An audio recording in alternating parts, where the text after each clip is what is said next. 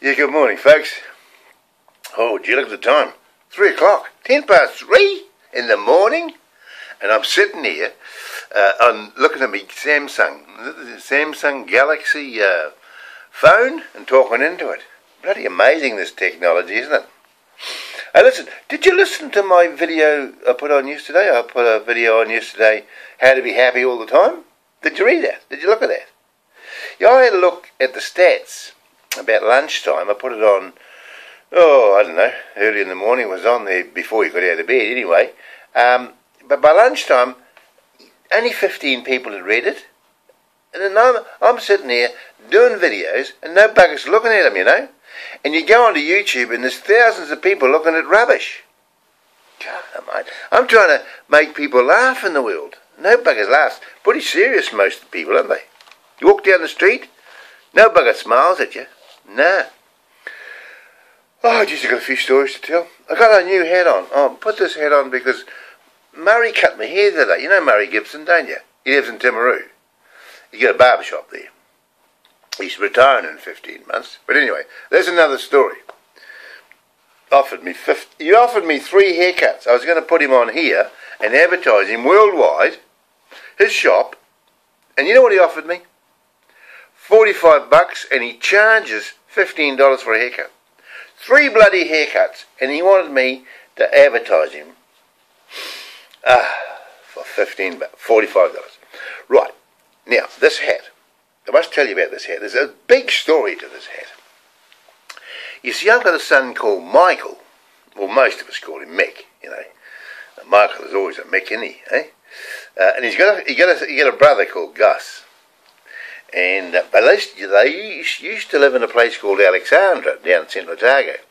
You see, you know, I'm a North Islander. I come from the North Island, and I went down on a holiday, working holiday. I was shearing sheep at the time, and I went down to Alexandra, and I met this chick. You see, blonde chick, nice looking chick called Margaret. And anyway, she had a couple of kids. And cut a long story short, I finished up marrying her. And I still got these 2 kids, you see. And we've been married bloody near 50 years. And anyway, so Michael is one of the boys. And he calls me Dad because he thinks I'm his dad, even though I'm not. He treats me as his dad. He loves me to bits. And anyway, he makes a lot of money. He was in Australia making a hoof a lot of money. And we used to go over there and he'd say to us, listen, we're going on a balloon ride today. We're going to go up on a balloon. What is it called? Balloon Aloft Australia. I'm taking you up on a balloon. So away we go out to this bloody balloon. Had to get up early in the morning. And we had to fill the thing up with air ourselves. We had to do all the work, unpack it. And away we went up. And I hate heights, eh? Gee. I was trembling. I was in the basket. I was wanting to sit on the floor. I didn't want to look out. Oh, God. But anyway, $350 I think he paid. We shared us all. We had breakfast there and everything. Yeah, so that's Michael. And listen, I've got a few more things to tell you. I'll just have a bit of a breather now. I've got to blow my nose, okay? Wait a minute. Listen, I'm back again. I put another hat on. Yeah, because I've been telling you all about other people all the time, and I thought today I might just tell you a bit about myself, so you know who I am. I'm a world record holder, you know. Oh, shit you. I'm a bloody good indoor rower. I remember years ago, my auntie, one of Margaret's aunties, said to me, when's it due? She was looking at my belly, of course. And I thought, Jesus, it is getting big too. I couldn't see my shoes. So anyway, I went to the gym and I started on this indoor rowing machine, you see, and I was bloody good. And I went to Dunedin in when is it? 1996. And I got on this rowing machine in a competition and I rowed fast as I could for 100 metres. And I got a gold medal. Here it is here. Look, a gold medal. First gold medal I ever won in my life. But now I've got a bloody shed full of them. Because I kept going. I went for about 10 years, 9 or 10 years, to Masters Games events, and I kept winning all these medals. That's why I've got the hat on, because in Dunedin, it was about that time when the Olympic Games, was it? The Olympic Games or Commonwealth Games or something, and all the competitors had these straw hats, you see, and so I had to get a straw hat. So when I won the gold medal, I walked down the street in Dunedin, waving like that, see, waving to the crowd. That's what they do, don't they? When those athletes, they wave to the crowd like the Queen does, you know, g'day. So that's how I got the hat. Now, what do you want me to talk about now? Oh, there's a party coming up. That's right. I got an invitation to a party. I want to know if you're to come. I'll just read the invitation out to you, shall I? The red carpet event. Wait on, find my glasses. Where the bloody hell are my glasses? Just a minute, I've got to go and find my glasses. Found my glasses. Jesus, that's another story. Bloody glasses, I can never find the things. But anyway, I was going to tell you about this invitation I got. It's called Red Carpet Event. If you are or have previously been a member of the fitness studio, then you are invited to a farewell party. Where is it? It's at the SBS Lounge. It's on Saturday the 2nd of February at 7 p.m. and onwards. Bring your own drinks. Please bring a plate. Dress up red carpet style. And RSVP by a phone number or Hannah at the Timaru District Council. Now, what's that all about? Well, we've got a Timaru District Council here who decided one day, some silly bugger decided they wanted a new swimming pool. So they spent $23.5 million on a swimming pool for the ratepayers. Half the ratepayers.